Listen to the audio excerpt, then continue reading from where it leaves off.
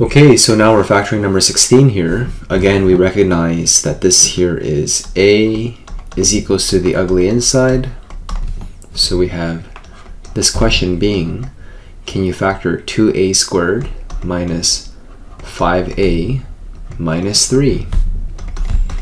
This is simply trinomial factoring. And we haven't done the rainbow method for a while, so why don't we try to just use it again, since we could guess and check, but let's just try this.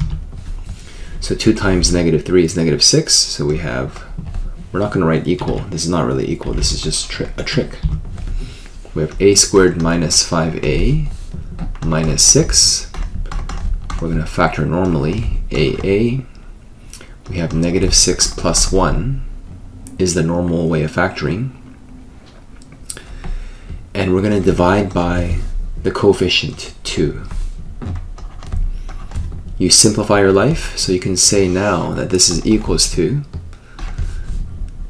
a minus 3, because negative 6 divided by 2 is negative 3.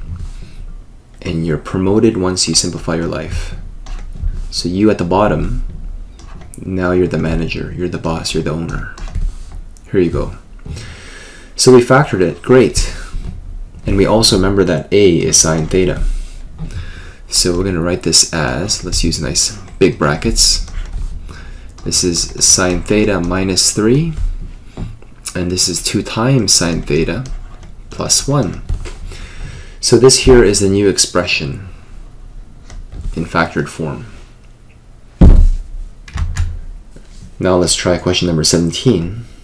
Looks a bit strange, but hopefully you recognize that this here is difference of squares. This question is the same thing as e to the x all squared, because you multiply the exponents. X times 2 is the same thing as 2x minus 25, which is the same thing as 5 squared. 5 squared is 25, and this is clearly difference of squares. So just write out the brackets. It's going to be the first guy is e to the x times e to the x is e to the x all squared, plus and minus the square root of 5 squared is 5. The square root of 25 is just 5. So plus 5 minus 5, and we factor this expression.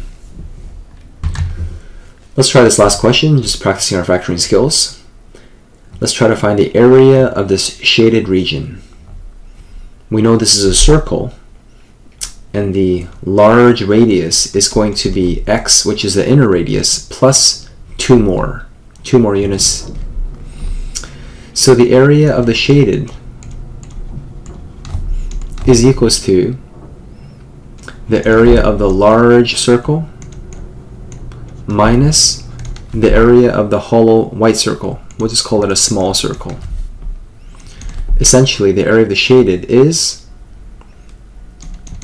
pi capital R squared, that's the big radius, minus pi little r squared. So this is a formula that people learn from a young age. So the big radius happens to be x plus 2 more units, and the little radius of the circle is simply x.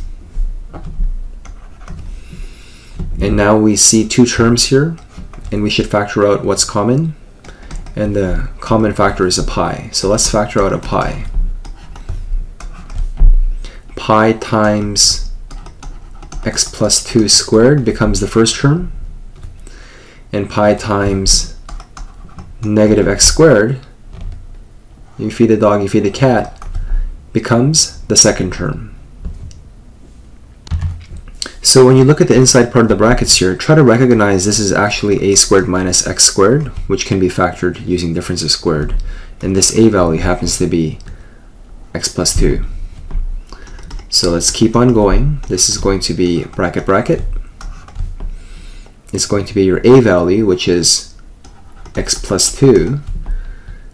And you're going to repeat it twice, because it's going to be a plus and minus the square root of x squared is x, difference of squares. So there's a lot of steps here. This is good factoring practice, but you have to try to keep on going.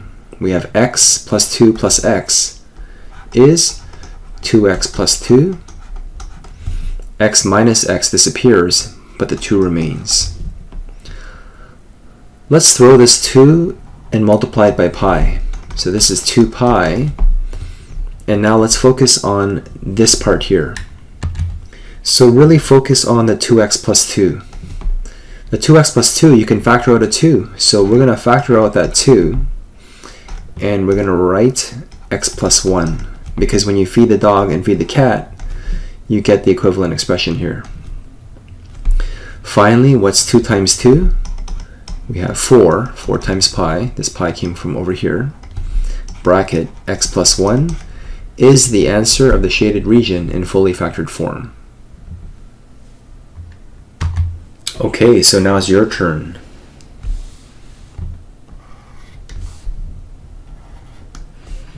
Find the area of the shaded in fully factored form.